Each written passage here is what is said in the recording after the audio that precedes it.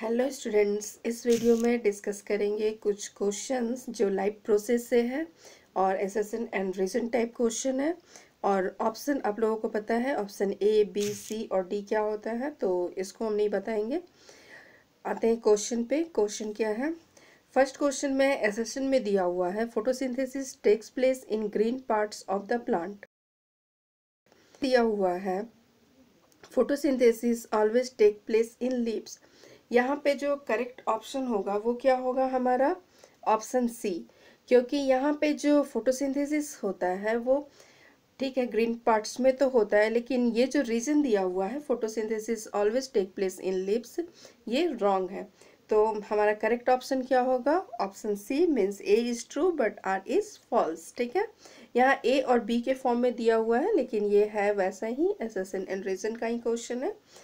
First का correct answer हो गया आंसर सी। सेकंड क्वेश्चन है energy is required to carry out different life process. ठीक है, एनर्जी जो है लाइफ प्रोसेस के लिए ज़रूरी है, एक ये स्टेटमेंट है। और सेकंड इसका जो रीज़न दिया हुआ है energy is obtained in the form of ATP in the mitochondria. तो यहाँ जो है हमारा करेक्ट आंसर जो होगा वो क्या होगा?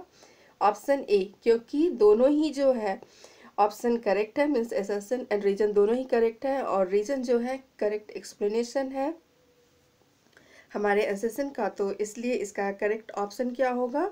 Option A. Next question, question number third जो है, यहाँ पे ureters are the tubes which carry urine from kidney to the bladder. ठीक है, और रीजन दिया हुआ है urine is stored in the यूरेथेरा। तो ये जो है हमारा इसका आंसर क्या होगा? ऑप्शन सी, क्योंकि इसमें भी जो है हमारा आर जो है वो फॉल्स है, मीन्स रीजन जो है वो फॉल्स है, और एसेशन जो है वो ट्रू है, मीन्स यूरेटर्स जो है किडनी से जो यूरिन को लेकर के आता है, लेकिन यूरिन जो है वो स्टोर किस में होता है? यूरिनरी ब्लैडर में। तो हमारा करेक्ट ऑप्शन जो होगा इसका होगा ऑप्शन सी। 4 नंबर क्वेश्चन है pyruvate is a 6 carbon molecules, it is prepared in the cytoplasm as the first step of cellular respiration. यहाँ पे ऑप्शन जो दिया हुआ है मीन्स एसेशन जो है वो रॉन्ग है, क्योंकि पायरुवेट जो है वो 3 कार्बन कॉन्टेनिंग कंपाउंड होता है, लेकिन जो रीजन दिया हुआ है वो करेक्ट है। It is prepared in the cytoplasm as the first step of the cellular respiration, means glycolysis को ये बोल रहा है। तो हमारा इसका जो ऑप्शन होगा वो कौन सा होगा? Option D, means A is false but are is true, means reason जो है वो ट्रू है। क्वेश्चन नंबर 5, यहाँ पे arteries are thick walled and elastic in nature, और जो रीजन दिया हुआ है arteries have to transport blood away from the heart.